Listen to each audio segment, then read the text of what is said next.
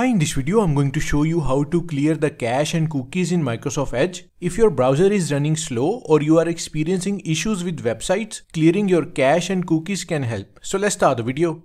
First, open Microsoft Edge browser on your computer.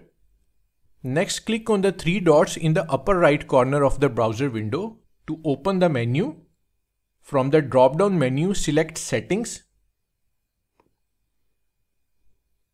In the Settings window, click on Privacy, Search and Services option on the left sidebar. Scroll down to the Delete Browsing Data section.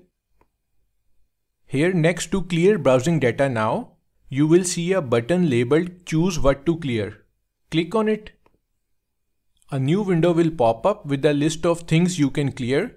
Make sure cookies and other site data and cached images and files are checked.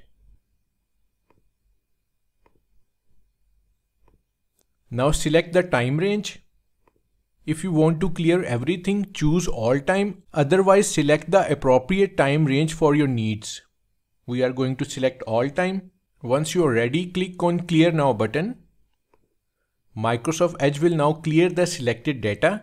This may take a few moments depending on how much data needs to be cleared. Once it's done, you can close this window. So that's how to clear or delete cache and cookies in Microsoft Edge. Thanks for watching.